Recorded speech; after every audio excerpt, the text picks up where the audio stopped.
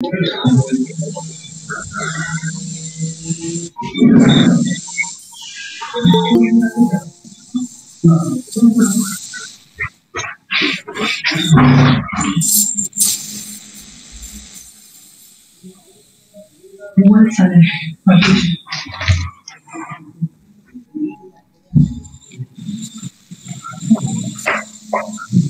sir. A very good afternoon to one and all gathered here. It gives me immense pleasure to welcome all of you in the one-day webinar program organized by Law College Durgapur on the topic Women and Crime, its illegal analysis. We are fortunate enough that we are getting physical and moral support from a wide range of people like academician, business tycoon, legal luminaries, and students. We have a panel of resource person who happens to have expertise in different aspects of legal studies. Now, I welcome our Honorable GM Sir to grace the occasion. Sir, please. Very good afternoon. Stars shine at night. Some stars shine bright at daylight. It's a pleasure to welcome such a star. I welcome Professor Dr. Manik Chakrabarti, ex-HOD and Professor Department of Law, Bardwan University, and ex-Director, UGC Academic Staff College, Bardwan University. Welcome to you, sir. I wholeheartedly welcome Professor Dr. Chintamani Raut, Professor and Head of the Department of Law, Nehu, Shillong, Meghalaya. Sir, keep on influencing us. The essence of leadership is great influence, not authority. With this note, I wholeheartedly welcome Professor Dr. Sanjeev Kumar Tiwari, ex-HOD and Professor Department of Law, Bardwan University. She who puts his soul and heart in uplifting others deserves dignity. Welcome to Professor Dr. Kishwar Parveen, Principal, Law College Durgapur. Welcome, ma'am. Last but not the least, I would like to welcome on behalf of Law College Durgapur all the faculties of Law College Durgapur, dignitaries, participants for your wholehearted support. Thanks once again to one and all. Now I request Professor Dr. Kishwar Parveen, Principal Man, Law College Durgapur, to speak. Madam, please. Good afternoon, all. I would like to surely apologize for the inconvenience caused by a technical default. I feel really honored on behalf of Law College Durgapur to inaugurate one-day national webinar on the topic entitled Crime Against Women in India, Recent Challenges and Issues. See, if we look through the stages of this society, we can see that this year's we commemorate 25 years since the Beijing Declaration and platform for the ever since unprecedented challenges of COVID-19 that perils the progressive growth of women and children. But still, we are lacking on the crisis beyond us because there's a close connection between that of the pandemic and the increased growth of victim violence against women. Violence against women is a socially, economically, developmental, educational, legal, human rights and health issues. There is a paradigm beyond the myth. So I feel honored on part of Law College Durgapur to welcome all of you and all the participants who have joined here, and I want your active participation during this session. Today we'll be hearing so much precious speech from all the legal luminaries, and we can call them as the legends of the law. So without wasting much time, I would like to invite Mr. GM Sir of Raul Foundation to speak few words and to throw some lights on this. Thank you.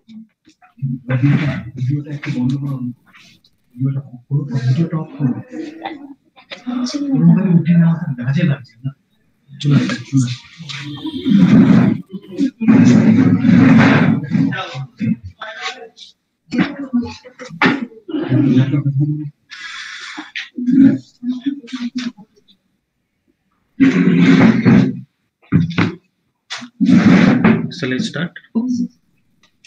A very good afternoon to Principal Madam and the entire team member of Law College who already organized this seminar, which is need of the day.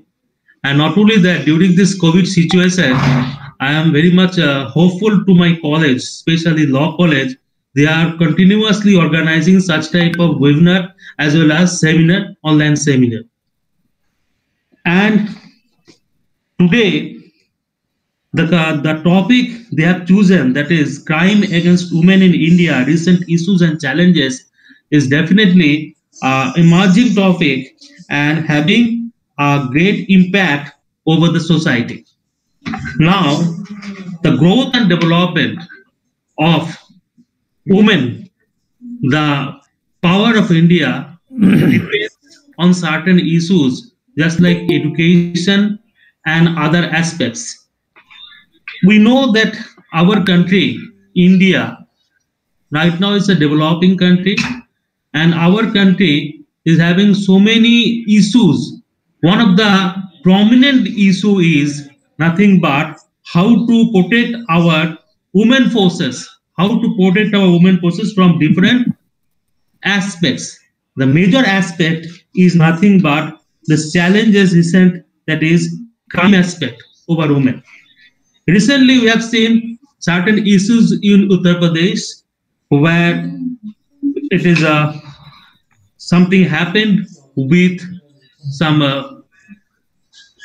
or the scheduled caste women, and which were having a very extreme impact over the entire country.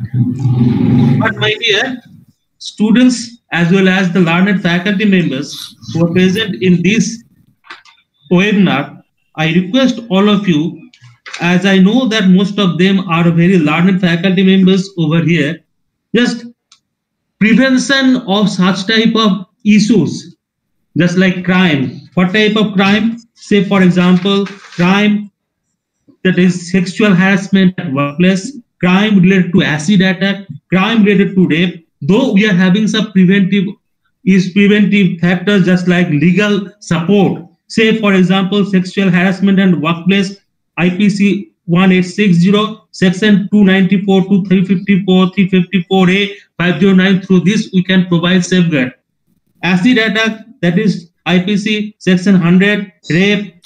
There are so many sections, so many support, legal support is there. But I think legal support, okay, it's fine. It is not enough. Before that, we'll have to generate awareness and such type of awareness so that we should remove this type of evil, this type of negative culture among our society, amongst our society. So what we'll have to do, the main and foremost thing, that is the education of the student, mainly the girl student, which is very much important.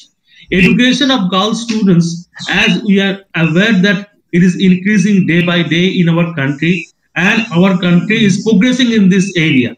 The different state and central appropriate governments, they have taken certain important lucrative, that is schemes for girl students educations and their development, but still we believe that it is not at all sufficient. Then their marriage age, though it is fixed by the government through different laws and everything, but still we are watching that below 18, lot of marriages are taking place in different parts of country. And not only that, we are having different acts to protect the different legal issues as well as the challenges they are facing in workplace, but still I think it is not sufficient. But at last I would like to just quote something word, that this issue is a burning issue. These challenges are burning challenges, and we'll have to do awareness. And awareness, how it is possible? possible not only through different schemes of the government, not only the social workers, the NGOs, they're working at mass level, but still this awareness is also possible through this type of webinar, this type of seminars. This is also a mode of awareness. And I hope that my law college is doing this same, this noble work for this nation. And again, I am thankful to the learned faculty members, the speakers who are present over here, will deliver will share their knowledge, as well as the team law college headed by the principal law college, as well as the advisor law college. And I hope in future they will definitely arrange and organize such type of seminar, and they will try to amalgamate all such type of educational issues and send the message to the nation as well as the society. Thank you.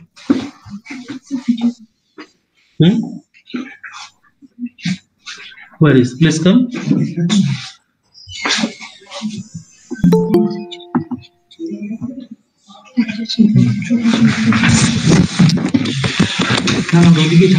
Well, thank you, sir, for giving us such a valuable speech. And now I would like to call upon Sean Ali to introduce some other legal resource person and on this issue. Now over to Sean Ali.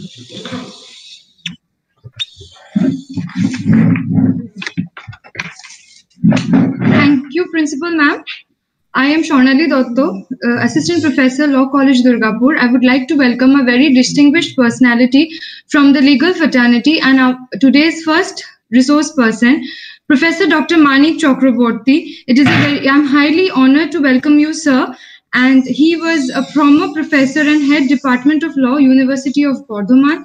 He has also been the director of UGC Academic Staff College, Bardhaman. And the controller of examination, Bardhaman University. He has also worked as an advisor in Amity Law School.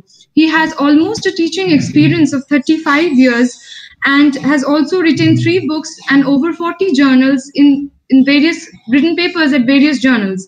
So as an expert appointed by UGC on the human rights, there could be no other person best suited for him to deliver some speech regarding the topic. So, sir, I would like to request you to enlighten our audience on the national webinar on the topic Crime Against Women, Recent Issues and Challenges. Thank you, sir. And over to you, sir. Thank you, Swarnali. Really, it's my great honor and privilege that today I've been invited by the Law College Durgapur to say a few words on a very pertinent topic of the day, crime against women in India, recent issues and challenges.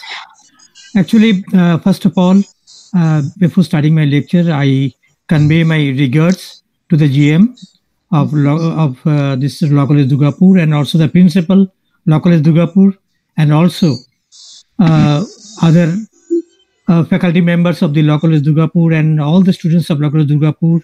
Especially, I also convey my heartfelt thanks to Dr. Shashinath Mondal, who actually has arranged all these things, I believe, because he called me and requested me to say something. So immediately I have agreed, because he is very dear to me, Shashinath Mondal, and very active also.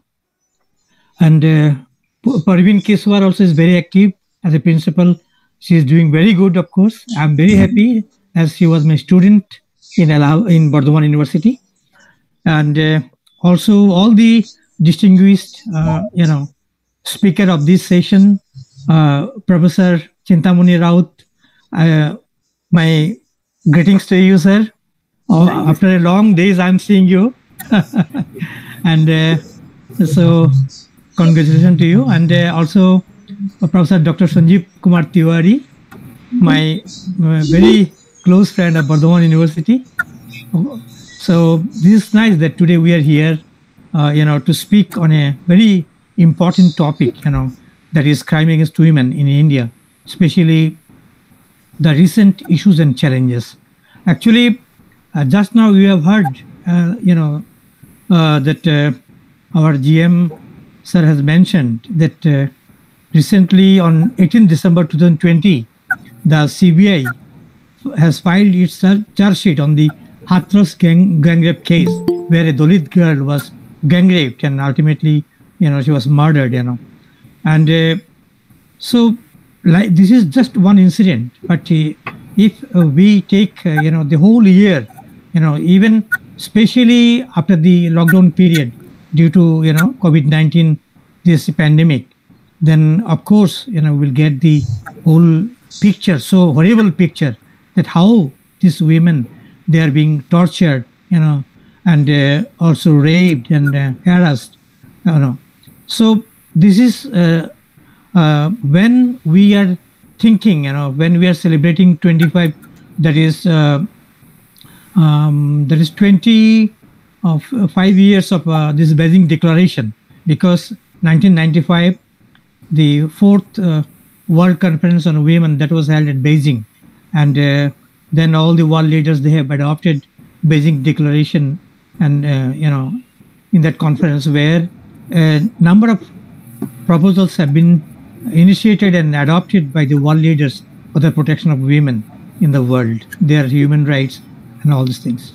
Now, interestingly, when we are talking of women, it is true that the status of women, in our ancient scriptures, it was on a very high level, of course. She was worshipped as Shakti or Adi Shakti. Manu Dharma, Manu Shastra proclaims that the deities delight in places where women are revered. So Manu equaled women with goddesses. There is no difference at all between the goddess of good fortune who live in houses and women who are the lamps of their houses, worthy of reverence and greatly blessed because of their progeny. Many scholars, social reformists, human rights activists, both nationally and internationally, advocated for equal status of women, as we have seen since the inception of the United Nations. Now, but one thing here I must say before you, that all these descriptions of mythological majesty, proclamation of philosophical parlance, and consideration of constitutional dignity of women, what we have found for last 4 or 5 decades, I'm sure that remain a paper glory. I'm bound to say this. This remains a paper glory. According to Justice A.S. Anand, once he remarked that the ground reality is that equality of opportunity or of status of women is more in the books than in the mores of the community. In male-dominant society, women always suffers humility and cruelty in the hands of mighty man.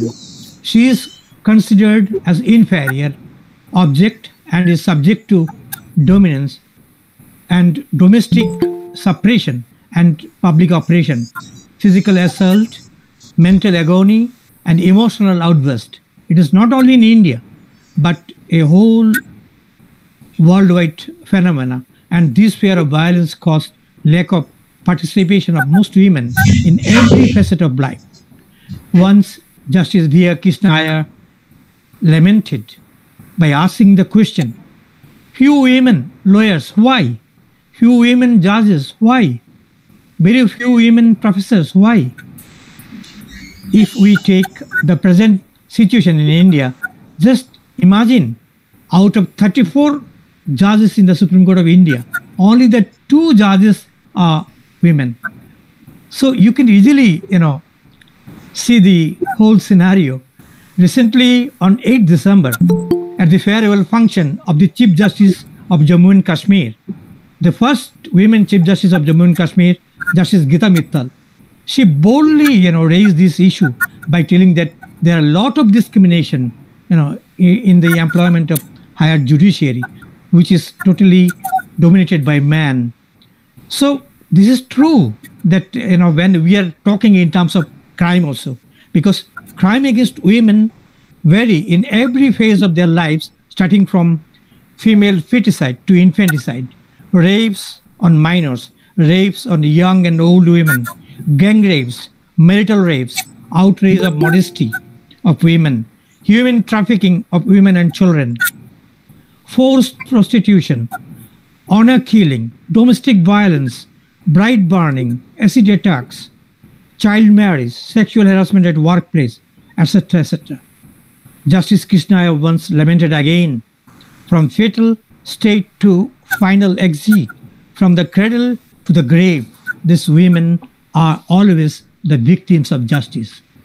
In international forum, of course, I must say that there are number of important human rights instruments have been adopted by the United Nations since the inception in 1945. And especially, I must mention here, if we see the UN Charter of the UN Charter, we will nicely find that clearly mentioned that, to reaffirm our fundamental human rights, to reaffirm the equality of all men and women, the world leaders have established these United Nations so that our next generation cannot witness the scars of war, what we have witnessed twice in our lifetime. So this is the ultimate aim of the United Nations, to promote equality among all the people, whether it is man or women, without any discrimination on the basis of caste, creed, race, and language or religion.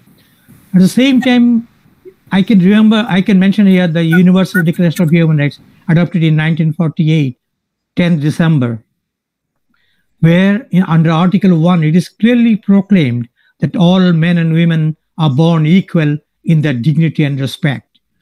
And interestingly, if we take the initiatives taken by the United Nations, we can also mention, that in 1979, the United Nations General Assembly has adopted one most important human rights law for the protection of women, that is the Convention on the Elimination of all forms of discrimination against women, 1979.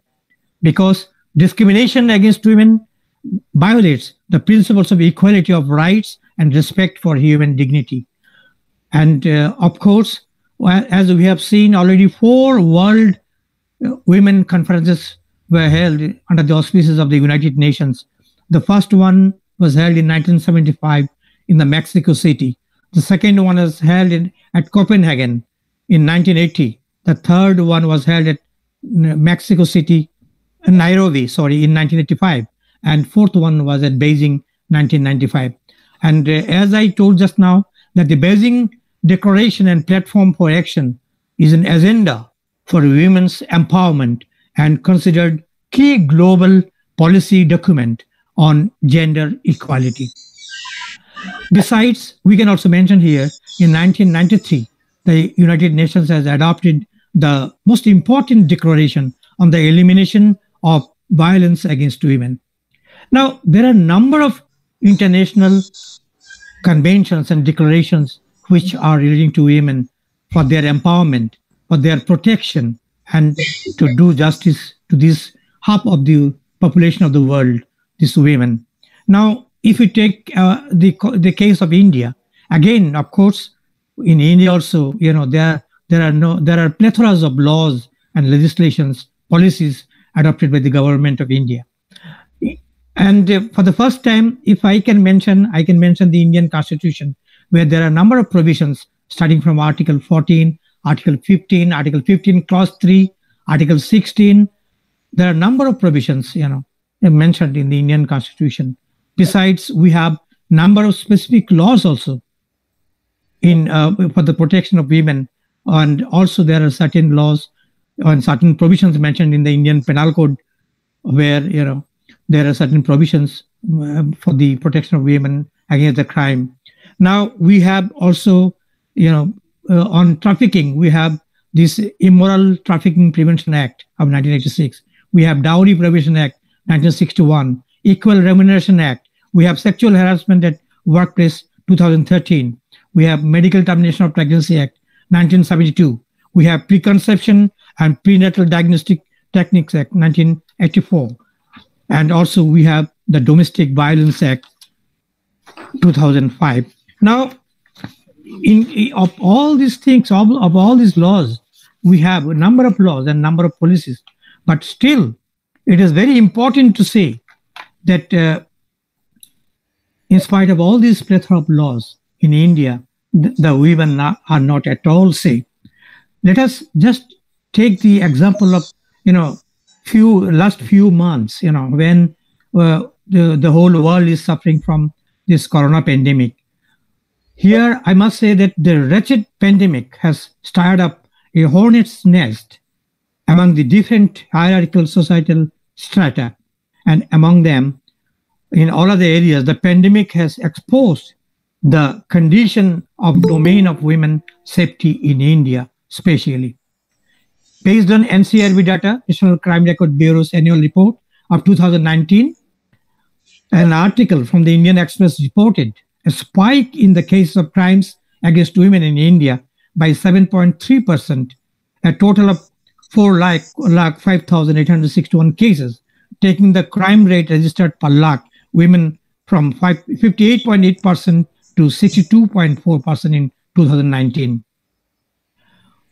The Hindu once reported that 1,147 registered cases of domestic violence between March 25th to May 31st, 2020. Just see the situation. Only this, how much? March 25th, that is the day starting from lockdown, till 31st May, hardly few months, only 2 and some days, 2 months, some days alone, there were 1,147 registered cases of domestic violence, alone. Sexual violence at an unparalleled 80.6%. It would not be wrong to say that with the inception of the nationwide lockdown in the month of March 2020, what was envisaged as the safest confinement turned quite the opposite, especially in case of women, as you have seen in India. The emergence and spread of COVID-19 has made women and girls especially vulnerable to the increased violence and abuse owing to the limitations on their movement that keep women isolated from support services and friends and in close proximity with their perpetrators, confined inside the home, often in situations of increased economic and psychological stress. It is said that globally, 1 in 3 women experiences physical and sexual violence in a lifetime, mostly in the form of intimate partner violence, and this has undoubtedly increased during the ongoing crisis of corona pandemic. Now, here I must say that the comparison can be drawn from the number of complaints received by the National Commission for Women between February 27 and March 22, being 396, and between March 23 to April 13, see, only 1 month maybe, there was the case of 587 cases. The National Commission for Women received more than 13,000 complaints of crimes against women during this lockdown period, as per data compiled by the Minister of Women and Child Development, which was presented in the last session of Lok Sabha. According to the chairperson of National Women's Commission, Ms. Rekha Sharma, the high number can be attributed to the lockdown imposed due to the coronavirus outbreak, which has locked the abuser and the victim together. From the above data, it is clear that while being locked in the houses, accidents and other crimes have reduced to some extent. But on the other hand, gender-based violence has increased massively. Recently, the National Women's Commission chairperson commented on the status of West Bengal, here I must say, which registered more than 260 complaints, including suo motu cases, saying the worrisome situation in West Bengal is police don't reply and no action has been taken on the complaints. Neither the Director General of Police nor the Chief Secretary meets me, and this is not the first time. They send their subordinates who were clueless about the crime. She further added that the body will submit details of over 260 complaints from West Bengal to the Minister of Home Affairs, Government of India, for further action. if the state administration fails to respond on them within 15 days. See this situation in West Bengal also. The commission also raised concerns about the rising problem of trafficking of women in India, especially also in West Bengal, as there are a number of cases we have seen in the newspapers, after the Ampan crisis, and also during this corona pandemic, that many young girls and boys are now being trafficked because to other places in India due to the poverty and economic crisis during this corona period, as there was no work and they had to stay inside the home. They could not come out. So when they are dying in starvation, so there was no way out left. So many young girls and boys had been trafficked in many places of Sundarban area and other areas of West Bengal, from Dinajpur and other areas, as we have seen in the newspapers. Many NGOs are now actively working to save these children, those who have trafficked from West Bengal. Now, recently, an article from the Economic Times reported 1,273 acid attack cases till October 20, of which only 726 cases are provided with medical assistance in India. In another case from October 2020, a woman, Tara Yadav, lodged a police complaint against 4 office bearers of a certain political party, including the district president, for allegedly beating and molesting her in Uttar Pradesh, Deoria district, after she claimed that a rapist had been given the ticket for the assembly by-election. While the party threw accusation of political conspiracy, but the video circulated in social media platforms had an entirely different story. Here we have seen the political nexus with the criminals when compared with the issue of gender-based violence. It was recently reported that a 17-year-old girl was brutally raped and killed in Uttar Pradesh, Lakhimpur, and of 2 such similar crimes from the district in a matter of just 10 days. The first one occurred in August 15. We celebrate the country's independence, when a 13-year-old alleged Dalit girl was raped and thrown in the fields with her eyes gouged out and tongue slit. News of another rape came from Uttar Pradesh, Sitapur area, where 3 teenage boys and 716 molestation cases in Karnataka. So this is the situation in India. And if we take now, Uttar Pradesh and Delhi reported the highest number of the complaints filed with the National Commission of Women during this lockdown period. Together, these states accounted for over half, that is 53.45% of the cases. Along with Uttar Pradesh and Delhi, other 3 states, including Maharashtra, Haryana, and Bihar, make 70% of the complaints registered by women during this lockdown period. The rest of the states and union territories have less than 1,000 cases during the same period.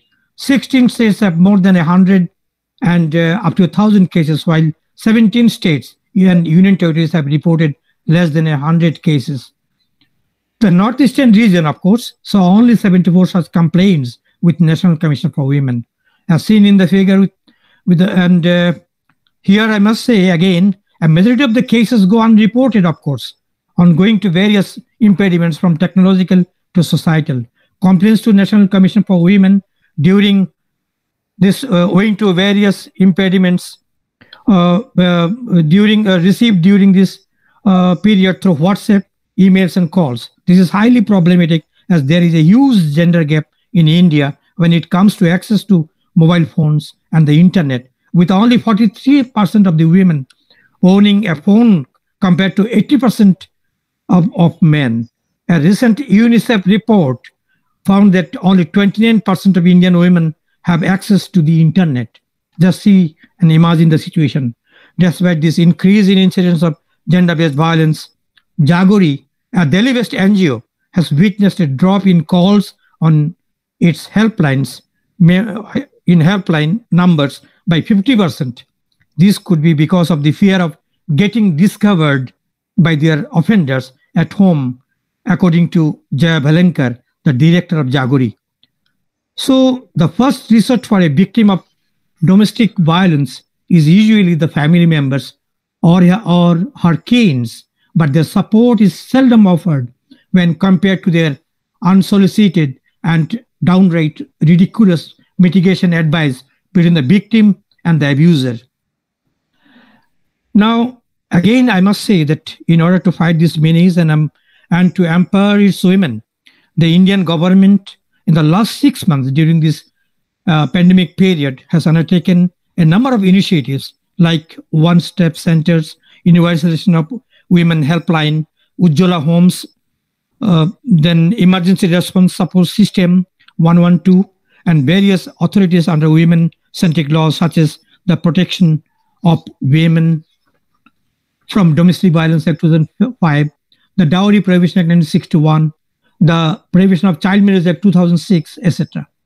Now, from the beginning of the lockdown due to COVID-19 pandemic, the National Commission for Women launched an ad campaign through electronic media and social media inviting women who have suffered any kind of violence to come forward and report it, and simultaneously launched a WhatsApp number 7217735372 on 10th April 2020 for reporting domestic violence cases.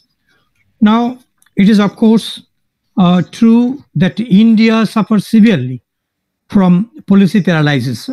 I must say here, even if the governments manage to draft a legislation and pass it into an act, a majority of the educated population remain oblivious to them. This is the irony, of course. Let alone the marginalized and backward sections are concerned. There is an urgent need now, I feel, to work at the grassroots levels here in India. Of course, in conclusion, I must say that when we are talking of all these laws and all these things, as I have discussed, a number of incidents happened, that is crime against women in India during this pandemic period. I must say that these instances are only tip of an iceberg. There is no doubt of extensive conventions and deliberations, as I have mentioned.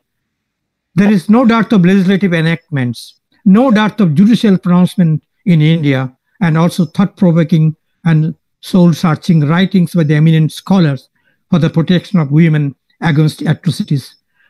And court pronouncement judgments, legislature makes appropriate laws, but the ultimate organ for their effective implementation is the executive. So, which needs determined will with adequate power, and of course, laws with strong teeth, leaving no loopholes, not only for the perpetrators to escape, but also for them to think twice before entrapping victim. And at the end, I must say that public participation and public awareness against the crime, these types of crime also is very much needed at present. So I believe that this is high time when we are discussing all these issues of crime against women. We must not forget that half of the world's population are women, those who are the victims of this human rights violation. So when we are thinking of the dream, cherished by our constitution makers in the Indian constitution, that the state will render justice to all, social, economic, and political. So once this justice is established for all, then only we can dream for a Ram Rajya in India. Every people will be happy, and the ultimate, the focus of Upanishad, that Sarve Bhavantu Sukhina, that will be fulfilled. So let us unite and fight against the crime against women in the world, and especially in India.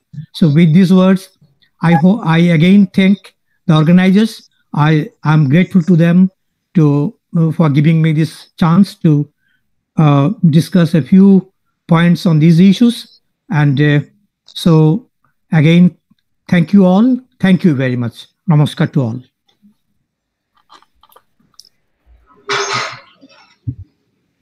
Thank you, sir, for such a beautiful, informative session.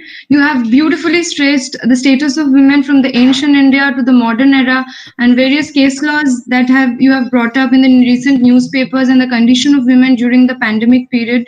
And sir, as you have beautifully stated, that the law should have with a strong teeth is very much the necessity of the present Indian constitution or other statutes related to women. So it was beautiful suggestions given by you, sir, and it would be very nice that if the Indian government and we people as public work upon it, or get more aware of these things that you have said. And thank you, sir, once again for such a beautiful session. And we'll start with the next session. Thank you.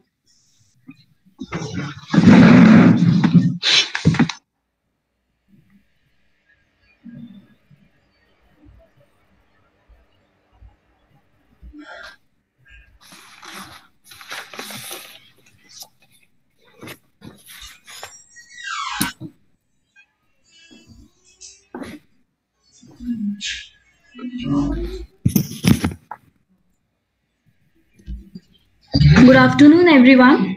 Our next speaker for the day is Professor Dr. Chintamani Raut. He is currently the professor and the head of the Department of Law at the School of Social Science, NEHU, Shillong. Dr. Raut has also been the faculty member at ICFI Law School, Dehradun. He has a teaching experience of 27 years and he has 60 publications to his name. Dr. Raut has presented over 115 papers in national as well as international seminars and conferences. Among his vast area of knowledge, law and women is one of his area of interest. So, since law and women is one of his area of interest, he is one of the best person today to share his extensive knowledge in this area. We are extremely delighted to have Dr. Raut amongst us today. I, Shoptapurni Roy, Assistant Professor of Law College, Durgapur, on behalf of the entire college, welcome Sir to the national webinar on crime against women, recent issues and challenges. Over to you, sir.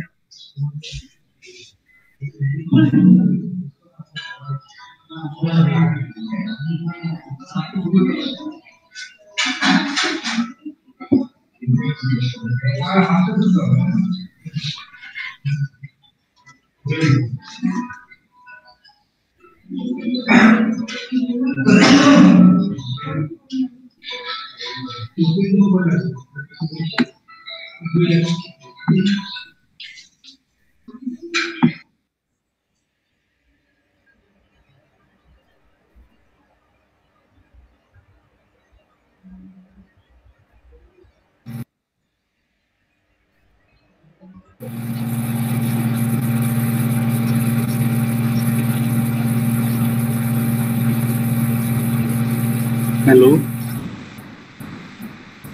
Hello. Yes, sir. Oh, I'm audible, no? Yes, sir, you're audible, sir. So there was a mistake, so it was a click somewhere. Okay, fine. Thank you for nice introduction to me. At the outset, I greet you all that for your hard work that arranging this webinar and national webinar. And very good afternoon to you all. And first of all, I greet to Madam that Kishori, that principal of your Durgapur Law College, and the managing authority also, Rahul Foundation, and Rahul Ji, managing authority, and all other faculty members of the Law College and the members who have organized also, Somojit and Sir Mandal Sir also. Thanks to that Professor Manik Chakraborty, who has given a beautiful speech and all details, and that he have made easy for me for my presentation. Okay, fine. So now we are in the COVID pandemic, and we all are experiencing the very truth which was being hidden for a quite number of years, which we could not realize that these are the things that we should address long before. And we hello, sir. Sorry to interrupt you, but your video is not available. Achha. So could you please? Sorry, sir. Very much sorry to interrupt. Okay, now I am available. Hello. Yes, sir. It's visible now. Oh, because I am not able to see myself. My computer might be some wrong. Okay, we are discussing about the crime against women and the recent issues and challenges. Achha, this when we talk about a crime, not only against the women, it is against the human civilization and humanity. So when we go for the whole worldwide, so we find that 700 crores of populations are there. Out of 50% populations, 350 crores are women also. In India, if we come back, 130 crores of populations are there. Still, we have 65 crores of women. So we are half. And when we go for a smallest unit of the family, and we have parents, we have father and mother. So in a family, we see how we grow and how we develop and how we educate to ourselves. So in this way, a whole world is going on. And when we talk about a crime, and we afraid, and whether it is a crime against woman or crime against any of the man, so it is two sides of the same coin. First of all, that when we talk about our civilization, particularly in India, we have mythologies. Whether in Ramayana or Mahabharata, we see women are being dignified, we have been respected in everywhere. No ill treatment, no disrespect. And sometimes back after this World War First and Second, that we see some changes are there. There really it was ill treatment, crime, and negligences are being arising to the women. We realized. But after sometimes when we got independence, particularly in India, we are not talking about the post-independence and that past pre-independence. In post-independence, we find a lot of legislation we have made for the development of women and particularly in society. Because when we are talking about one issue of a crime against women, at the same time, as I remember your this management and general manager, that Rahul Foundation, Rahulji told also, before also many of these problems are there. Unemployment is there, illiteracy is there, malnutrition is there. So what not problems? Nowadays also you realize the health issue is the most important issue, and which no government of the world could be able to manage. And we have lost 15 crores of 15 lakh of populations during this 1 year. And India also 1,45,000 till today the death. And each state also we find, and the same way we find that crime is increasing. And the real crime that if we make a legislation, whether it is in Indian Constitution we have provided, as Professor Manik Chakraborty has told, that whether it is Article 14 or 15 or 16 or Article 21 or Article that 23, that right against exploitation. Even we have made that this upliftment of women, making a special legislation. So in this way we have improved, but that was not sufficient. Again we came back to all this. You see, sometimes when we talk about this women in a family, as I started with the smallest unit, and we talk about marriage, we talk about this adoption, we talk about this succession, we talk about the maintenance also. So in this way, you protect a family and a woman and men. And when we talk about marriage also, in marriage law also, we have given equal status to men and women. So it is your choice to have a monogamy and to choose a partner. So there also we have not set back giving a right to women, and equal treatment we have given. In case of adoption also, we have seen that adoption, whether it is a father or a mother, both can go for a adoption also. So that also equality we have seen. Here again, succession also. Succession in 1956 in the Succession Act, we have certain drawbacks where we are not treated these women as co-partners. But finally in 2006, we have made in the Succession Act with amendment that equal right for men and women, or boys and girls, or sons and daughters. So in this way, we have advanced. But the thing is that even if a marriage for dowry or the Dowry Prohibition Act 1961, as we have discussed, the thing is that whatever the acts we have made in our legislation, that is a central legislation. The problem that we encounter as a student of law or as a civilized society or a civil citizen of the country, we realize that laws are made in the parliament or legislative assemblies. But the implementation part, we say there are some officers have been appointed, they have to take care of these laws for implementation. Take for example, Dowry Prohibition Act, only a simplest act with the 10 sections. We find there is a dowry prohibition officer in each village or each district or each block. But until now, you find that no such officers are appointed. Because if you go for implementation asking to the state government, they immediately reply that we are crunch of funds. And the state government never come forward for appointing the officers. Because they blame the central government. Central government only makes a legislation, throws it to the state for implementation. That we have realized. So whether it is that Child Marriage Restriction Act 1929, you forget that. Now you come to the Child Marriage Act 2006. That also you find some disturbances are there. That also you find that marriages, if a marriage they are below 18 of your girl or 21, we find also punishment and equal treatment is there. So in this way you proceed and we find that everywhere there is some law and implementation part is not there. So you come to that particularly to the Domestic Violence Act 2005.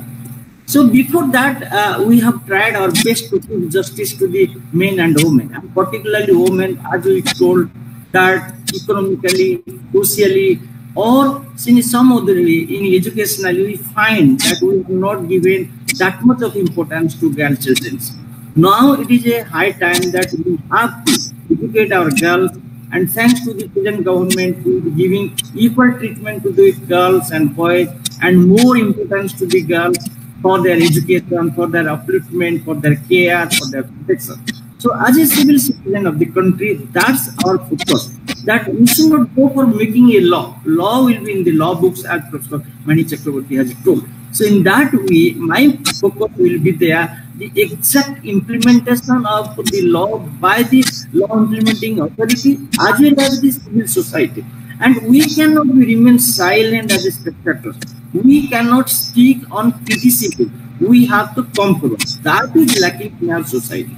You see, we have made a very fine piece of legislation that is domestic violence, which in India we have never thought of, that this situation will come, the woman inside the family will feel insecure and will face the harassment, torture, physical or mental, psychological, economic. So that is the basic point that the government wanted to make a law and removing the difficulties for the woman, because that woman, if she is secure and she is protected and she live happily, and children can be also be happy. But that did not take place in any of the families of the India. Either it is any community, we do not go, because Article 14 says we are only citizens and we are equal before all law. And there is no discrimination. 15 also says no caste, no color, no religion, no creed, no sex, no nothing, sir. And if you go back again, Constitution, because Constitution is a basic law of the land. That is the religious book for all citizens, irrespective of community and any culture or religion. So we, the people of India, that we have to solemnly resolve, because we have in a very sacred voice, in a very pious manner, we adopted the Constitution with the equality, with a brotherhood, with the fraternity, with the liberty, in every form, in a social form, in a economic form, and in a political form. So we have given political achievements, we have got, but the social achievement until now we have not received. So thereby, judiciary, the role of a judiciary is very important in our democratic setup like India, and we have find that the judiciary has also played a very important role of bringing and protecting the rights of women. You take, for example, the first case that is Nargis Mirza case, when a air hostess was appointed and the Air India company, they limited that at the age of 35, the girl or air hostess will retire. And that was a challenge in 1982, where Supreme Court came a bill that why there is a discrimination. If a boy is appointed as air hostess and he continues, why a girl will not be? So that was a milestone that opened the eyes of every citizen, that both girls and boys are equal, not in the terms of the law books. It has to be in practical. So thanks to the Supreme Court that they gave equal right to the men. And the most important judgment that again also if you say that Sahabanu case is most important, where her husband is millionaire and her children were grown up and she was not given a basic needs of food, clothing, shelter, education. So that was a shocking point, and she started from judicial magistrate second class to highest court of the land. And finally, it was interpreted CRPC is sufficient. Article Section 125 is sufficient that he or she, whether she belongs to this category or that category, this community, that community, a citizen or a woman should get this maintenance. So finally, so that was a eye opener to the whole of the country. And one of the most important cases that is Visakha versus the state of Rajasthan also. Now, though, thanks to the government of India, we brought a law that sexual harassment, protection of sexual harassment in working places in 2013 also. That gave rise to the strength of the women also living with their dignity and with their status and position. So finally, one case was there that case, Sakhi versus Union of India Air 2004, very recent one, where particularly 375 when it is applicable to a accused person of a rape, and the girls, particularly the victim, is very disadvantageous position in the court of the law. And then by the prosecution lawyer, he wants to find out the faults with the defendant, but defendant lawyer is very strong and very intelligent. They put such a cross questions inside the courtroom where the victim feels very shy and awkward to give answers to these questions. Finally, in 2004, as I told, Supreme Court gave a guideline. So in this type of a cross-examination and examination, the defendant lawyer should have to ask in writing. That how a victim or a girl or woman can answer it in writing. If she was asked to say herself in open court, and that is very embarrassing. So again, also we thanks to the our Indian judiciary who came heavily and suggested good things, and women feel upgraded. So in this way, we marched ahead and ahead. In 2005, we got a Domestic Violence Act because the violence or the crime, the offences could not confine outside in the social or political and economic field. That was dragged to the house itself. Very unfortunately, women find insecurity in the house, and particularly in laws were found to be wrong. And sometimes also male members of husband and wife, they say father-in-law, and they are also responsible. So a fine piece of legislation was brought to our country, finding, respecting to women, because a lot of that preventive measures have been taken. And the judicial magistrate, you see, in many of the cases, we also sometimes is surprised how many days, how many years, 10 years, 20 years, a case of murder, theft, dacoity is taking. So in the Domestic Violence Act, it was prescribed that within 60 days, the judicial magistrate first has to dispose of the cases. So either the punishment has to be 1 year or that 10,000 rupees has to be given. Neither appeal has to be good. So appeal has to go to this district and session judge. Then it will go on appeal. But before that, some police officers, stay homes, protection officers are also being designed to be appointed by the state government to see the well-being of a woman who has been suffered or tortured or who comes forward.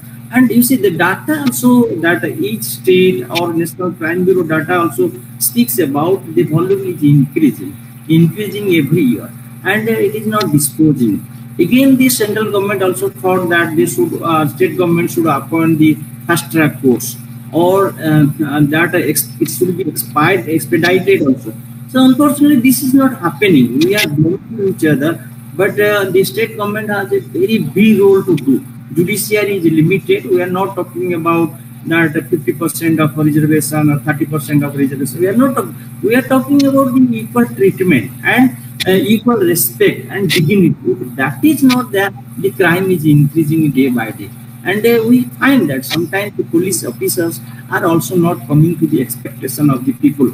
And they take a oath, enter into a office, but that does not carried out. So these are the drawbacks, whether it is a people at a whole, or it is some implementing agencies, whether it is a police officers or any other officers being appointed on behalf of that legislation, that is also not working. In many ways, we find that because conferences are there, conventions are there. We have already talked about so many conventions, whether the Mexico conventions or the Beijing conventions. A lot of provisions are there because it is not India. All over the world, the same phenomena is going on. So only finally we have to see that how to overcome. Only consciousness, awareness, because this is a part of also a awareness. Because when we organize a seminar, students see, and they are young birds, they will grow. Tomorrow they will be citizen, and the students also they realize that law is not working and implementation is not there. Only if we be careful and we will be conscious, then 50% of the offenses, crimes will be stopped in the society. So that sort of thinking and education is required. And that good education, legal education, and all other educations are required. That is the need of the hour, whereby we can break, we can change, and we can stop this crime. We cannot totally stop it, but we will able to stop some percentage of crimes against women. Another part is that the mothers have a great role, and a sister has a great role.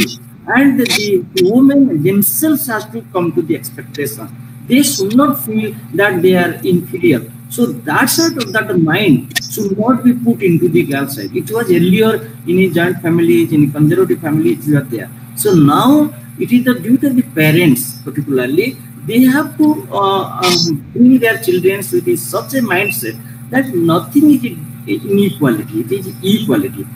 Both boys and girls have to be treated equal inside the house, and it is not that someone has to be treated in a very better manner and something, no, that is the wrong. That as a family, as the smallest unit of the family, we parents have a great role, we brothers and sisters have a role. So we motivate that our girl children know where you are inferior, because we have already proved in every field, whether it is a position of president or prime minister, whether it is a judge of the high court or supreme court, whether it is a police officer, IPS or IAS, or in a army, or whatever position is that, we find that women are equally contributing for the development of the society. So again, we see, we are not talking about a animal law or a environment law. We are talking about a woman and who is 50% of the population of the country and who is contributing in every manner. So it is a two wheels of one car. So that's why we cannot ignore that realization, that feeling, that mindset has to be changed. If we respect a woman and we think that the woman can do something and he is equal to us, and no way we will be in fear. Crime will stop, crime will decrease day by day, and the police officer, whether it is a woman or police officer or a man police officer, everybody has to contribute. And judges also, they have to, when they see before a case, and they, because that's why it is a blindfolded, that Statue of Liberty says you have to keep balance and you have to give a justice. You don't see a man or woman or a poor or rich or a very high and low. Nothing, sir. It is equality and equality, par equality. So if that set of ideas and mentality will come, then we will overcome such type of diseases. Thanks to that, COVID in some way, it is a blessing in disguise that has opened our eyes, that we could not take the basic necessities of health like this, whereby people suffer. So let us government do something, and we people also to come forward with the expectation, and that way something will change and crime will stop and women will feel dignified life and respectable life, and they are our mothers, they are our sisters, and we have to work together in workplaces also, no distinction. They are also our teachers. So in this way, we have to conclude and we have to think of a better society for tomorrow, and we have to expect women can be a better partner in every step of the life, social, economic, or political, or in cultural, everything. With these words, I stop here, and thanks to you, all the organizers, giving this opportunity to me, and thanks to everyone who was listening to me. Thank you. Thank you so much, sir, for such an informative session. Sir, we have a question from Abdul Haq. Sir, he has asked that regarding the false accusations that are there, means what happens, he has asked that what happens in the case of false acquisitions that are there, where we know that there are female discrimination that is there, but he has asked that what about the men's justice in this case, where the female, she falsely accuses a man. So what happens to the justice of a man? You see, when we talk about justice, it is a very great concept. It is a justness, fairness, and reasonableness. Whoever, because we have started with a law of torts also, not law of crimes. So it is a civil wrong, and malicious prosecutions are there, ill will is there, and the intention is there, motive is there, negligence is there. So finally, we say justice is delayed, justice denied, justice hurried, as worried. But we say justice has to prevail without any difficulty of because a reasonable justice. And whenever a judgment will come beyond reasonable doubt. So when if complainant is there, defendant is there, both the cases has to be heard. And the person who has falsely or maliciously accused a person, even if that we accept it, but beyond reasonable doubt, nowhere the case is disposed of. Both the parties has opportunity to argue for their cases, and unless and until there is evidences and there is a proof, and there is not may presume or it is a shall presume or conclusive proof is there. So when that the proof will be there in the court of law and beyond reasonable doubt, then we cannot say, because sometimes malicious prosecution, those who filed, they are being charged also, they have been convicted also. So cases will be there. We cannot stop that somebody has alleged, somebody has maliciously filed a case. That is there. But beyond reasonable doubt, so somebody has to be proved and somebody has to be convicted. It is there in the society because some people are very powerful in the name of the caste, color, religion, or power, position. It is there. We cannot deny. Cases will be filed. Some allegations will be there. False allegations may be there. But it is finally, it is not the people they are deciding. It is the court will decide. When the court will decide, the court will take reasonable decision and with the evidence and documents. That has to prove. So if that proved that the malicious prosecution there, so the court may charge. Again, it is the end of the justice is not there. That person can ask also. So this is my defamation, that my prestige, that my status, that my position. So the court may ask the charges, because we have seen in public litigation also. So when that is a fictitious and malicious cases are there, the court charges them and impose the punishment, the fine also. So in this case, court can ask also. So cases may be there. We cannot stop the cases. It is a malicious or it is a falsely implicated. It might be there because people want to misutilize their positions also. It is there. It is seen. It is seen.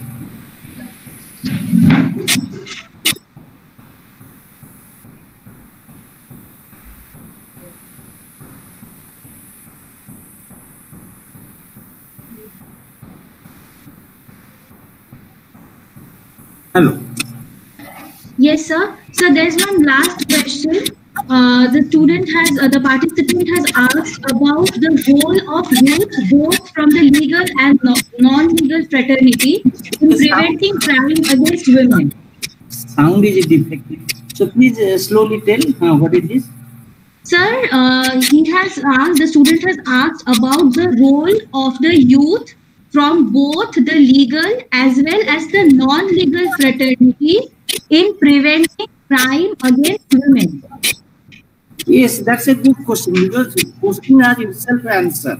Youth particularly, because we are growing old and we are leaving this world to this young one, the new generation. So youth particularly, those are students now.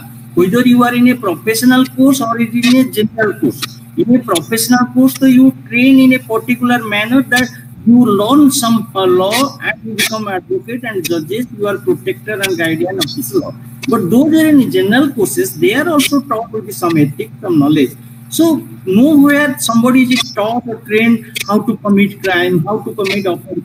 We only taught that any wrongful act is also punishable. Any crime, any offense, it is also punishable. And whether it is Indian Penal Code or any other law is there. So youth can be a law abiding. The point is that we should be disciplined. And you see, our Indian army is so famous in the world because it is only discipline. So when discipline is there, development is there. So indiscipline creates a lot of huge crime because we are become disobedient and we break the laws. So youth has a great role and contribution for the development of the society in terms of peace, quality, and no such a violence. Because you treat a, because why we introduced a co-education? Because we can see a girl and boy together and we can exchange our ideas, knowledges. Not that only the bad things. Bad things, so already it has been told in ethics and morality and our consent. We should not do all this. So youth, finally I can say, youth has a greater role for contribution of peace, love, affection, and development. And no crime is there. And if youth is good in mind, the mentality is good required, whether it is a professional course or it is in a general course. Youth has a great role. Fine. Thank you, sir. Thank you so much for your valuable time.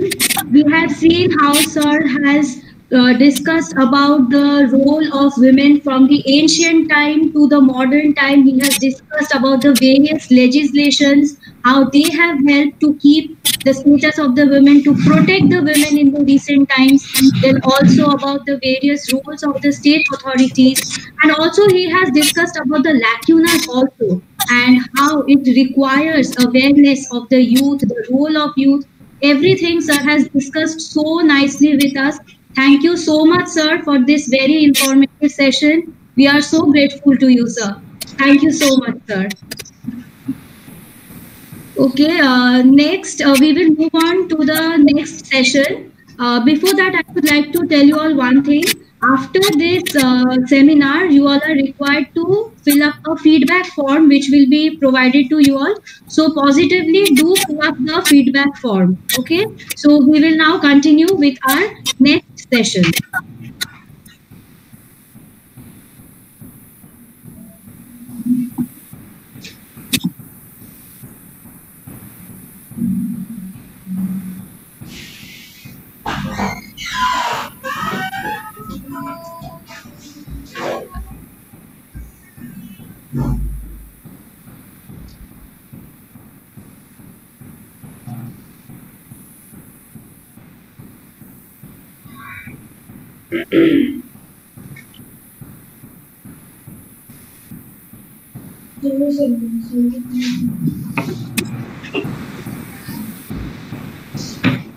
Hello everyone, and welcome to today's national webinar on the topic crime against women, recent issues and challenges.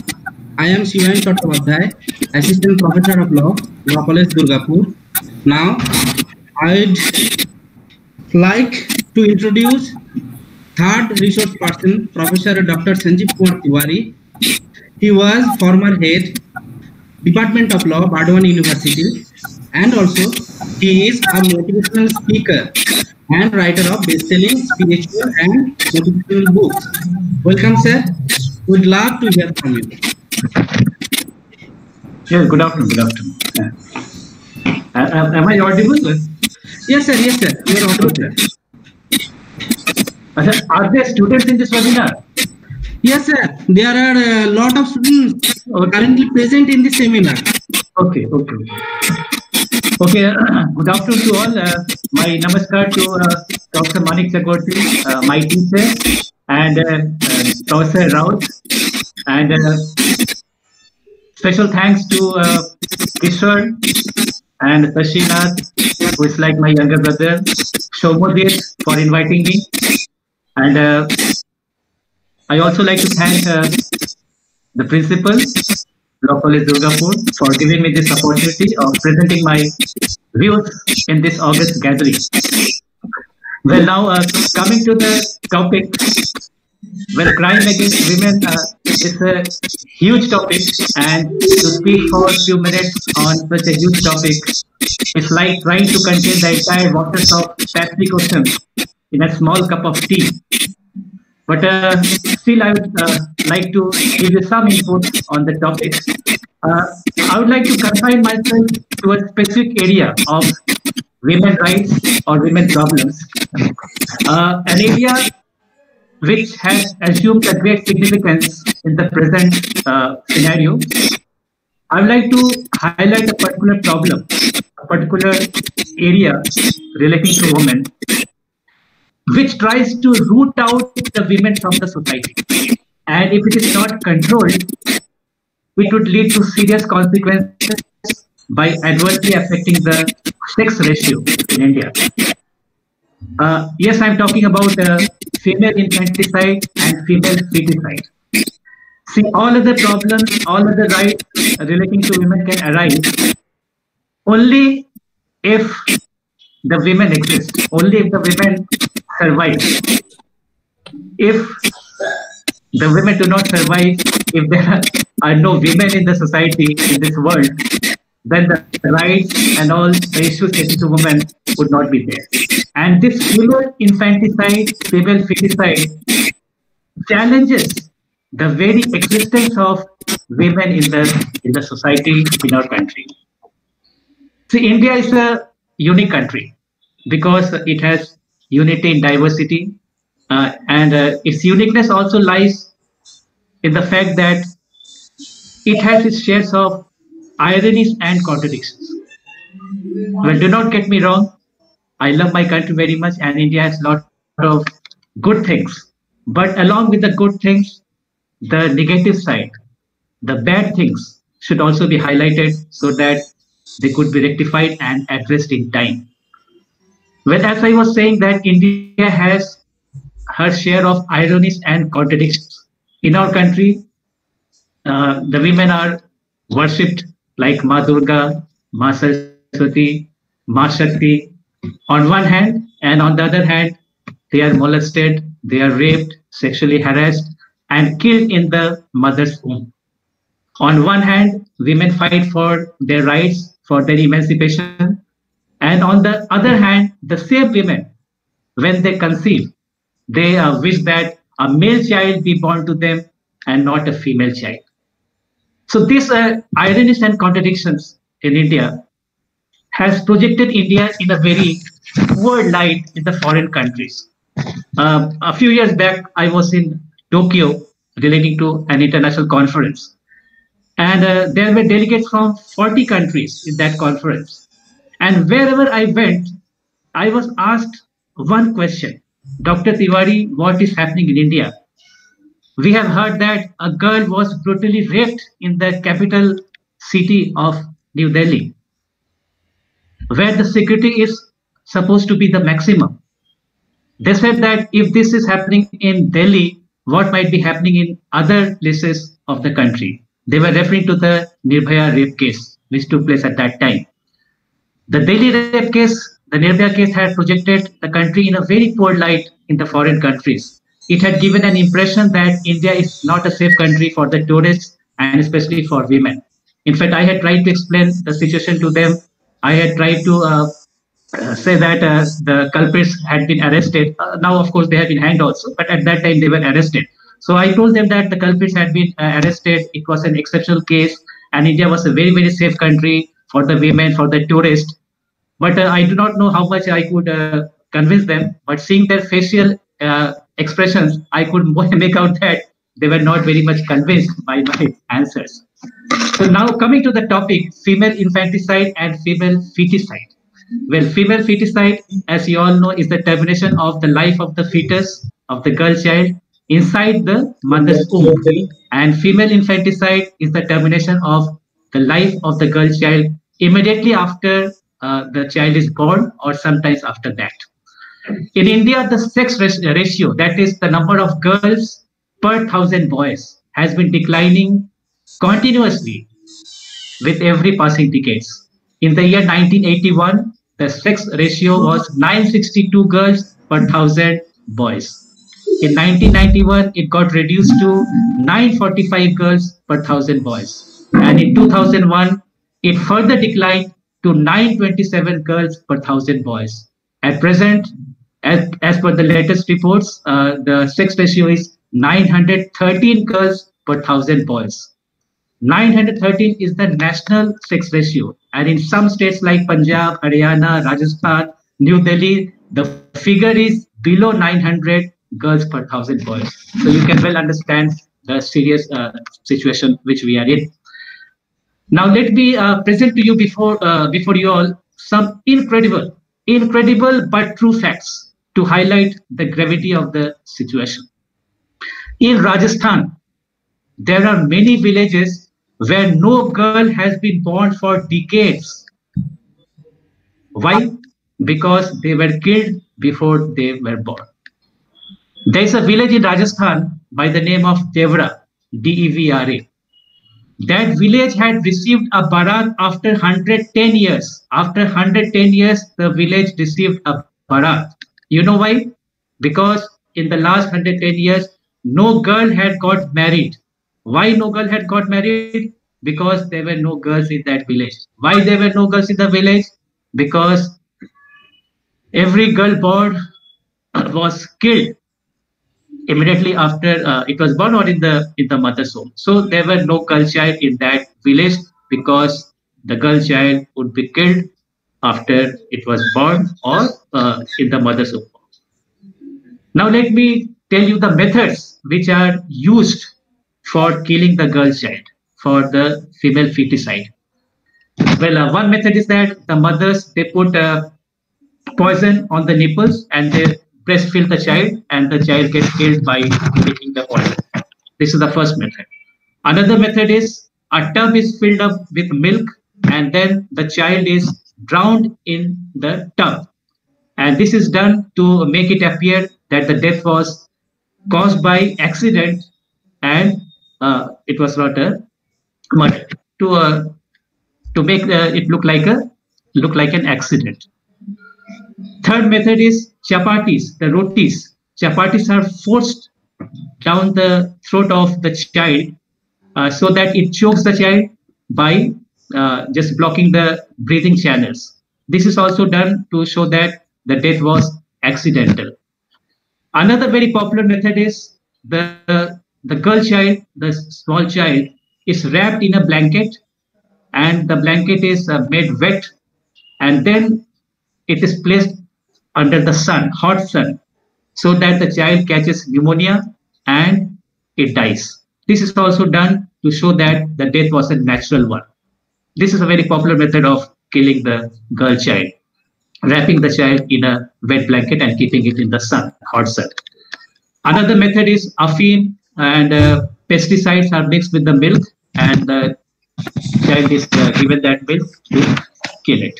So these are some of the reasons. There are many methods. I give you some methods. Now, what are the reasons for female feticide and infanticide? You might ask me. Well, there are many reasons, but I will give you just two reasons here due to paucity of time. Two important reasons. First one is cultural preference.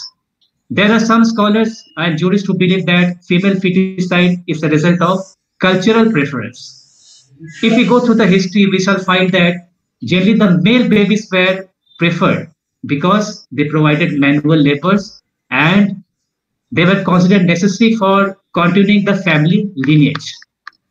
Second, the male baby or the male child was considered an asset because he could earn and support the family. And the female child, the girl child, the daughter was considered a liability since she would be married off to another family and would not be able to contribute financially to the family or to the parents. The third point is that in some culture, only the boys, only the male child is expected to look after their parents in their old age. So this was the reason for preferring the male child. Second reason is the dowry system, which is prevailing in India. In Indian society, men are supposed to be the breadwinners, and so they work in the productive jobs to bring productive inputs in the marriage. Dowry is seen as a transaction money.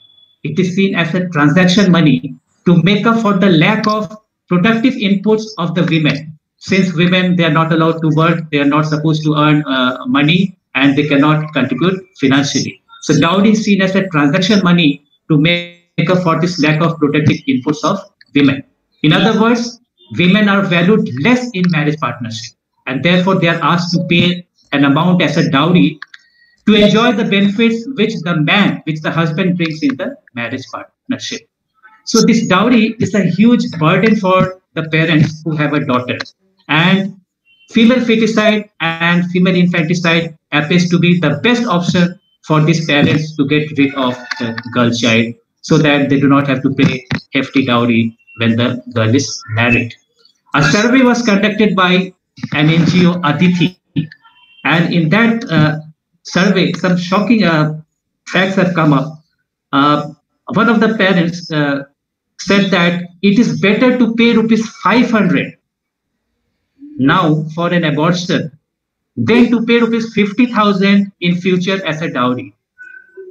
See, a mother is saying that it is better to pay 500 now for an abortion than to pay rupees 50,000 in the future as a dowry.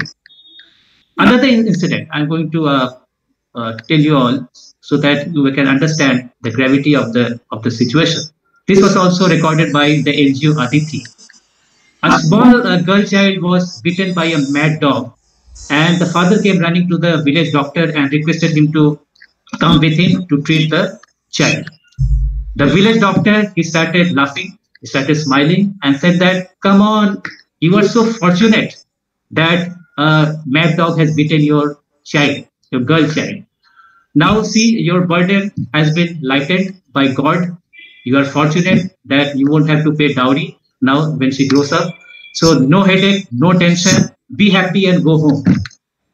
You are fortunate that God has blessed you in this way. God has sent that dog so that it could bite your girl child and she would die. And then you wouldn't have to pay dowry when she grows up and is married. So this was the answer given by the village doctor to the parent. In another case recorded by the same NGO, the mother is saying to a priest, she says, I'm quoting, I kept her alive for a month.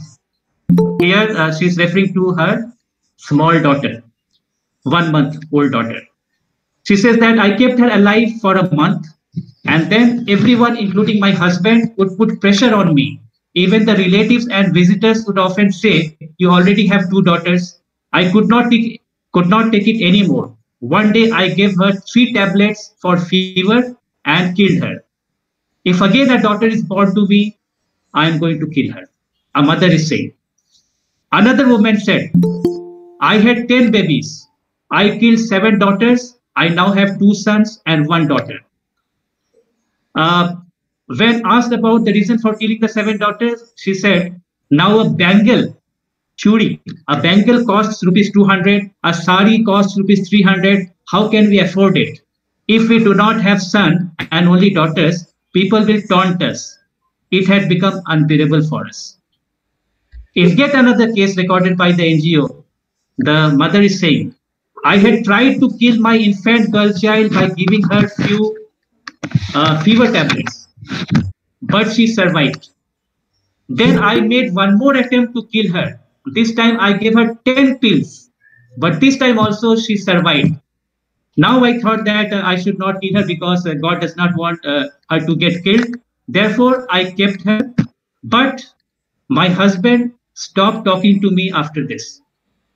When I asked the reason for not talking, then her husband said that जिससे ये छोटा सा काम एक बच्चा नहीं मारा जा सकता, वो लाइफ में और क्या करेगी? This was the reason cited by the husband. He said that a woman who cannot kill a small child, then what can be expected from such a woman? So this husband was not talking to her, and in fact, he wanted separation from the woman, from the wife, because she was not able to kill a small child. In another case, the women said, a buffalo cub, mane moisher bacha, a buffalo cub is better than a girl child because it is worth rupees 200. This was the comment of a mother regarding her daughter. I will say once again, so that you can realize the gravity of the situation. The mother is saying a buffalo cub is better than a girl child because it is worth rupees 200. Now coming to the laws in India for tackling female infanticide and female feticide. We have Medical Termination of Pregnancy Act, which the other speakers spoke on the point. Medical Termination of Pregnancy Act 1971, amended in 2002. It was passed in 1971 to regulate abortion, and it allows abortion up to 20 weeks in 3 or 4 cases. For example, if the continuance of pregnancy would cause risk to the mother's health or life, and if the continuance of pregnancy would cause trauma to the mother, or if there is a substantial risk that the child would be born with abnormalities. So in these cases, the abortion is allowed, is legal. In 1994, the Parliament enacted the Preconception and Prenatal Diagnostic Techniques Act 1994 to stop female feticide and arrest the declining sex ratio. It banned the sex selection before and after conception, and it endeavored to prevent the misuse of prenatal diagnostic methods, techniques. But these 2 acts, they proved to be a failure, complete failure, because of poor implementation, because of lack of political will, because of judicial inactivity, and lackadaisical attitude of the judiciary. In most of the cases, the courts have shown reluctance in awarding the maximum punishment to the offenders. In many cases, the offenders were let away with small fine. And in fact, the prosecuting agencies also have shown reluctance in appealing the cases before the higher courts. So all these factors have made these 2 acts a toothless tiger and just a farce. These 2 acts have become a joke. I say this because the reports say that in the last 2 decades, why I'm saying that these 2 acts have proved to be an utter failure? Because in the last 2 decades, 10 million girls have been killed either before or immediately after birth by their parents. 10 million girls have been killed either before or immediately after their birth by their parents. And the report of United Nations says that around 2,000 unborn girls, 2,000, mind you, 2,000 unborn girls are illegally aborted every day in India. 2,000 girls illegally aborted in India every day. This is the statistics. You can understand the gravity and the problem. Now, how to overcome this problem? What are my suggestions? What are my observations?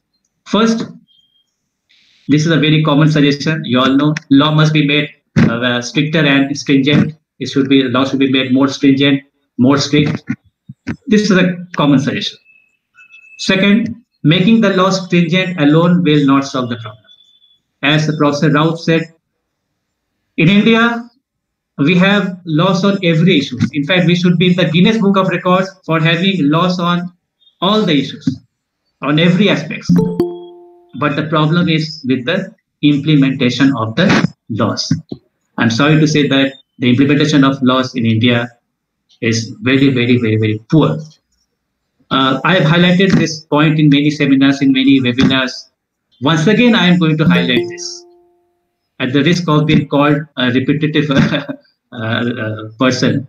But still, I'm going to highlight this to show that how laws are implemented in India. A few years back, we had gone to Supreme Court with the boys of final year. And while we were visiting the courtrooms, we saw an eminent advocate of Supreme Court smoking in front of room number 1, which is the room of Chief Justice of India.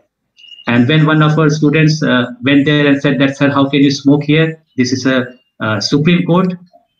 He said that, "My dear young friend, these laws are for the common people. We are the privileged class, so we are not bound by these laws. These laws are for the common people."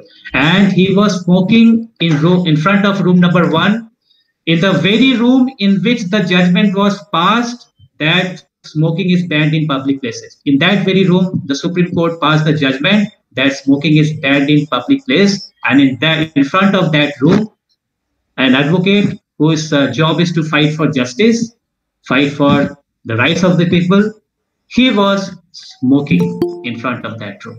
If this is happening in front of the room in which the judgment was passed that smoking is banned in public places, you can well understand, you can well realize what might be happening in the remotest village of India where there is no machinery to enforce or implement the laws.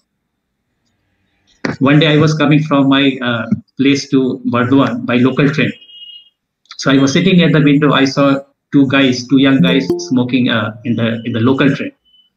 So I protested. I said that, come on, how can you smoke here? This is a public place. This is a train. The young guys told me, দাদা আপনার যদি অসুবিধা হচ্ছে তাহলে আপনি একটু গেটের কাছে গিয়ে দাঁড়ান, আমরা খেয়ে নিই, তারপর আপনি আবার এসে বসবেন। So if you are having problem, then please go for 5 minutes and stand near the door. So when we have finished, you can again come back. So this is this was their reaction. So I cannot fight with them in the local train. I cannot get physical with them and start fighting with them. So I was happy that at least I protested. I was not a mute spectator. I just protested. Now compare this implementation of laws with the laws in Dubai. I was in Dubai for a few days relating to a conference. And one day while I was walking on the footpath with my nephew, my nephew suddenly he felt some irritation in his throat. He felt some irritation in his throat and he spat on the ground. Hello?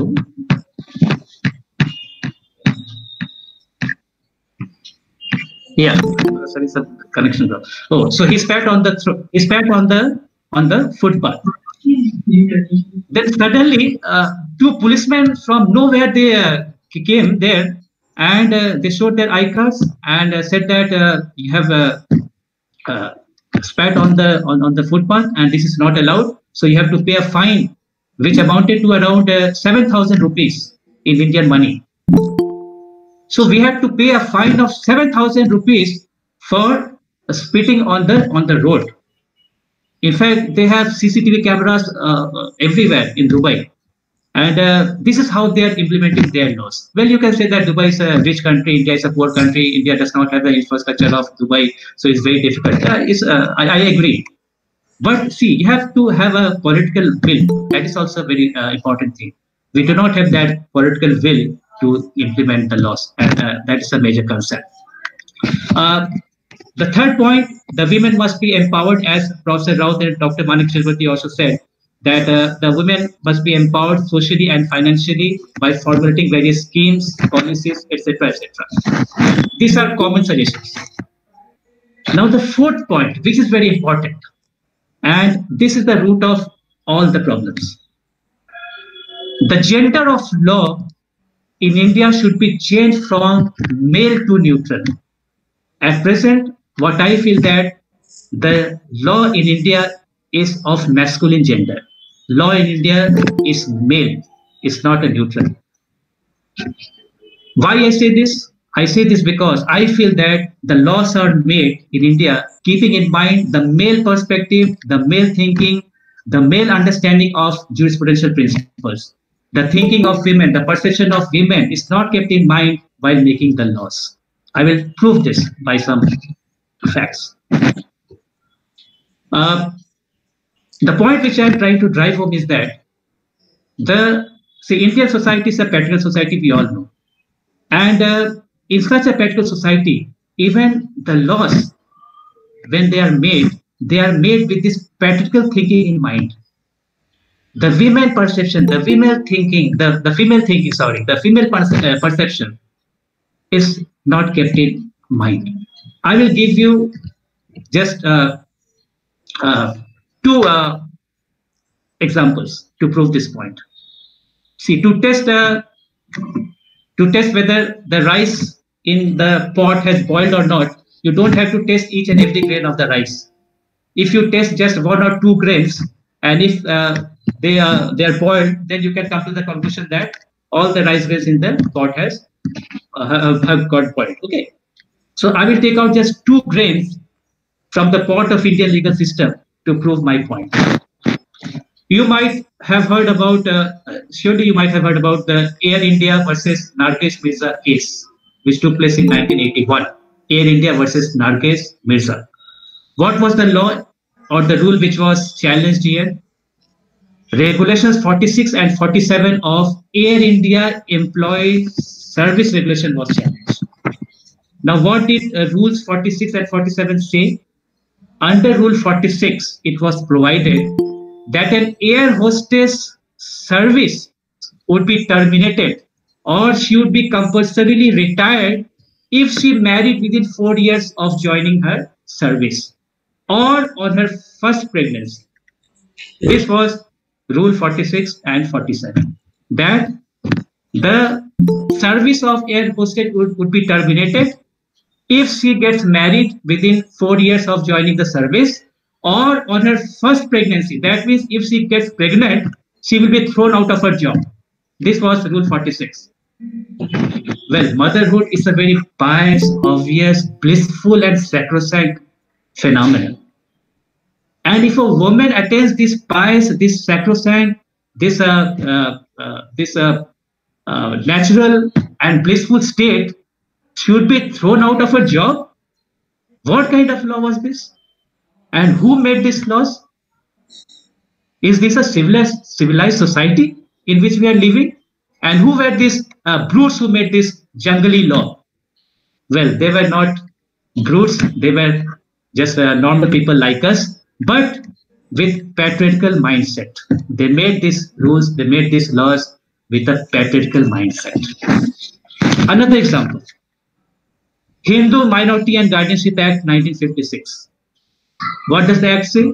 The act says that in case of minor Hindu boy and in case of unmarried minor girl, the natural guardian will be the father and after him the mother.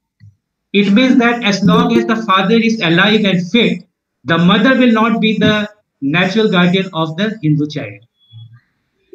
A mother who keeps the child in her womb for 9 months, who nurtures the child, takes care of the child, and struggles so much, she bears so much pain while delivering the child. That mother will not be a natural guardian of the child, and in her place, father will be the natural guardian. What kind of law was this? Law is this? Why not make father and mother the joint guardian? Why give preference to the father and not the mother? In fact, mother should have been the first natural guardian of the child, and after that, father. The best thing would have been to make the father and child the joint. The father and the mother the joint guardian. But this was not done because the law was made with the patriarchal mindset, keeping the male perspective, keeping the male thinking, male perception in mind, and not the women perception or women thinking. That is why I said that law in India is of masculine gender. It's not of neutral gender. It is of masculine gender. Law is a male, not a female or a neutral. Now, the thing therefore lies in the mindset. Until unless this mindset is changed, making the laws is not going to help because it will not get a proper implementation. Look at the Indian mythology. As Professor Manik Chakraborty, I think he quoted Manu. Manu had said a lot of good things about Indian tradition, Indian culture, Indian religion, but he has said some bad things also. Manu had said at one place, ढोल गवार शूद्र पशु नारी ये सब तारण के अधिकारी. I will translate it in English. He said that dhol means you all know, drum. Gawar means a fool. Shudra, you all know. And pashu is animal. And nari, woman. So these 5 categories of people should be beaten always to keep them under control. Because if they are not beaten, then they will not be under control. They should be beaten regularly because otherwise they will become uncontrollable.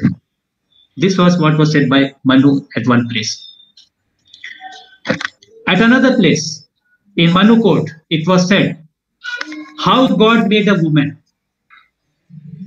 He says, God took the strength of a diamond and sweetness of honey.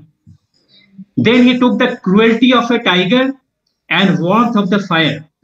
Then he took vanity of the peacock and timidity of the hare. And then he took lightness of the leaf and glance of the fawn. And then he mixed all these ingredients in a mixer and Then the output which came out, that was woman, and he gave to the man and said, now play with her. The gift was given to the man and said, God said, now you can play with her. So this was the thinking about the woman, and that is why I'm saying that Indian society was a practical society. Everything was made with a practical set of mind. See, Manu has said many good things. Indian mythology, there are many good things. Indian religion, there are many good things. But only those things were highlighted. Only negative things were highlighted, were brought before the people, which perpetuates the patriarchal mindset, which helps in perpetuating the male dominance and importance of man and subjugation of women. That is why, see, only these negative things were highlighted, not the positive things of Indian religion, Indian tradition, all this. Because the people with practical mindset wanted these things to be highlighted so that they can subjugate the woman, they could control the woman, and they could perpetuate the male dominance. In Bible also, look at Bible. What is in Bible? What it is said? It is said that if the first woman, she induced the first man, Adam, to commit sin by eating that apple, which God has told them not to eat. So, what impression does it give? It gives an impression that men are basically good, but it is the woman who makes him an evil person and pollutes him. So, the point which I am trying to drive home is that society is basically patriarchal. The thinking of the people of the society is patriarchal. While making laws relating to women, the women experience, the women perception, the women perspective is not kept in mind. Only the male angle, male experience, and the male norms are kept in mind. In fact, the methodology of legal reasoning is also patriarchal and is based on the male moral reasoning, under such a scenario, it will be very difficult to make a law which will be beneficial to the woman. See, look at the word human rights. Human rights. Human, human rights.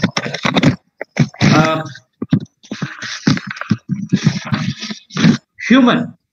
See, in human, the word man is there. Man is there. But the word woman is not there. Human. Human means the man, the woman, and of course now the third gender is also included. But see, in the word human, we can find only man. The woman is not there. You might say that, well, why do you put so much stress on the literal meaning? In spirit, it includes everything. But even literally, why should that word not contain a woman also? Why it should contain a man? What impression does it give? It gives an impression that human beings, only men are considered women, women are not considered as a woman. That is why there are some feminists who have suggested that the word human rights should be changed, should be amended, and the new word should be wo human rights. Wo human. WOHUMAN. Wo human rights. So that the woman and man both are included in that word. Wo human right. WOHUMAN. Wo human rights. See the word woman and man. This I'm highlighting this to show the practical thinking of the people who had coined these words. The people who had coined these words. See, man and woman. See, in woman, the word woman, WOMAN, man is there. Woman, WOMAN. A man is sitting in that word. What does it imply? It implies that a woman is not independent. She cannot live without a man. She always needs the crutch of the man to stand. She has no independent existence. But in man, the word man, see, man, MAN, there is no woman. What does it imply? That man is independent. He does not need the support of women. Man has an independent thinking, and he does not need any kind of support from the woman. So these words also were coined with a patriarchal perspective and patriarchal. Now coming to the last part of my presentation, I would like to say that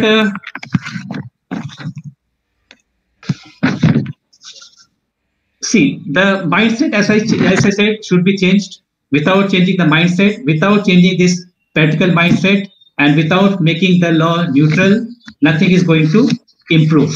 And how now this mindset is going to change? The next question you'll ask me, the students who are watching this program will certainly ask me, sir, what are your suggestions for changing this mindset?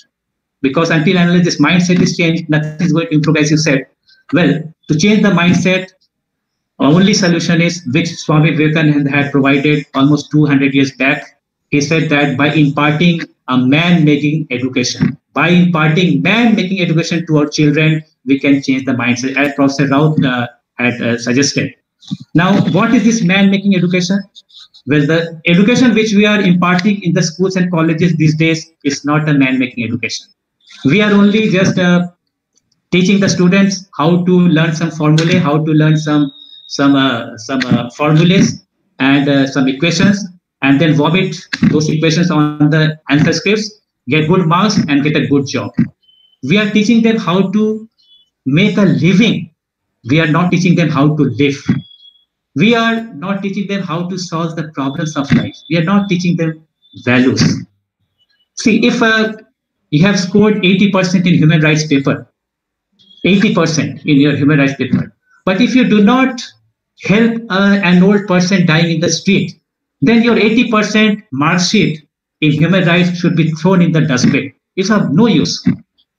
If you have scored 90% in your environment law paper, but if you do not plant a sapling, if you do not plant a tree in your life, then your 90% environment law mark sheet should be thrown in the dustbin. It's of no use. So whatever we have studied, we should try to implement those things in our life. We teach our students human rights. We teach about the conventions on human rights, but we do not teach them how to implement that knowledge in our real life. We do not teach them how to help an old dying man in the street. So this is what is needed. And here the job of, as Professor Raut said, the job of the teachers, the primary school teachers, the job of the parents becomes very important, because the parents, the primary school teachers, they are the people who can change the mindset of the child from the very beginning, because they can input those impressions in their mind which can make them a real man when they grow up. If a child is told from the very beginning, 100 times, 1,000 times, that it is better not to steal, it is better to die than to commit theft. It is we should respect the women of our country. Women, they are symbol of motherhood. If these thoughts are told to these children 1,000 times, till these thoughts enter their brain cells, till every drop of blood tingles with this idea, then these children, when they grow up, they will become a real man. They will start respecting the women. They will have good values.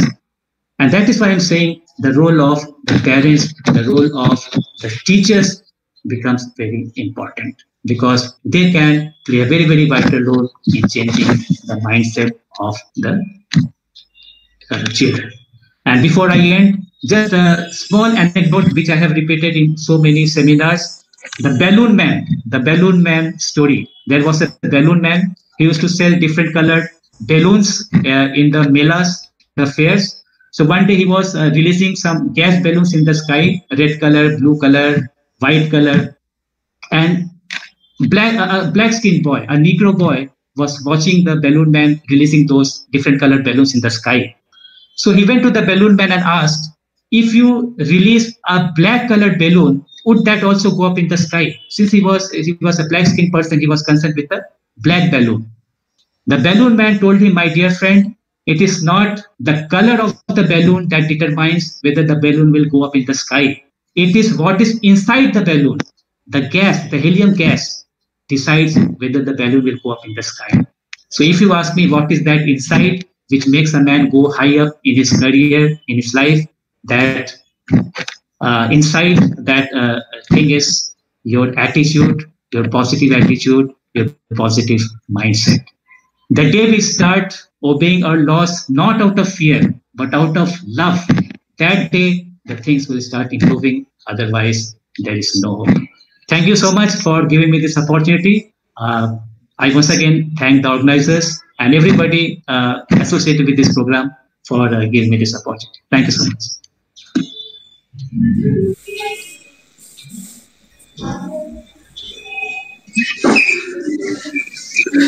Thank you, sir.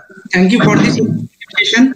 Sir beautifully pointed out or addressed the recent earning issues or challenges relating to declining sex ratio in India, female foeticide, female infanticide, Nirvana rape case, Air India versus Nargis Mirza case, etc. Once again, thank you, sir. Thank you for this. Now, I request Shrikant sir to make a vote of thanks. Rightly did Swami Vivekananda say, just as a bird cannot fly with one wing only, a nation cannot march forward if the women are left behind. Men and women are two wholes of a partner. Strength is born of their union. Their separation results in weakness. Each has what the other doesn't have. Each completes the other and is completed by other. The relation of the male and female is very well illustrated in our Nyaya Darshan by the analogy of mind and matter, which means that man and woman are closely associated with each other as the soul and body. Therefore, the woman ought to be respected. I should start with Professor Dr. Manik Chakrabarty. Thank you, sir, for enlightening us as to how we can show respect from international perspective. Thank you, sir. We shall remember every word that you have uttered on this occasion. Then I would like to move on to Dr. Chintamani Raut. Thank you, sir, for making such a splendid academic discussion. So with that, we will try to remember your advice in the days to come. And finally, I would like to I'm very sorry to say I don't have any word to give a compliment for Professor Sanjeev Kumar Tiwari. He nicely depicted the latest situations of women in and across the country. Thank you, sir, for enlightening us with your ideas, with your knowledge. I once again like to express my heartfelt thanks on behalf of Law College Durgapur to the GM sir, Rahul Foundation, and my sincere thanks also extends to Principal Dr. Law College Durgapur. And with this, I would like to conclude vote of thanks session. Over to Sonali for the next slide.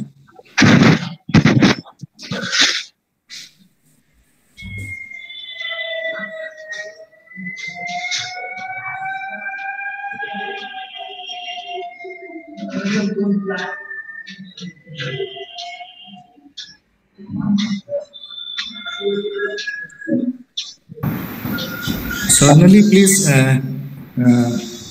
if the time permits, conclude the session.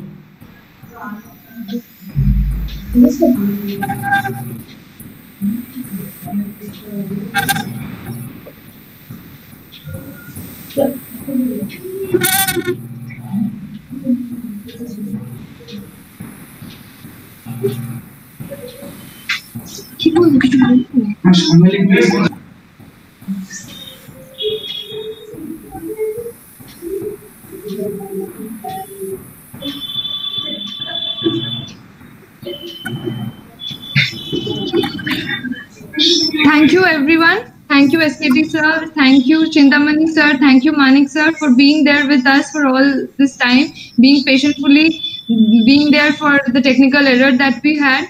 Thank you, everyone. And it was a great honor and privilege to have you all, sir, with us. Thank you, sir. Thank you. Sir, I'm ending this session. Thank you, sir. Okay. Okay. Thank you, everybody.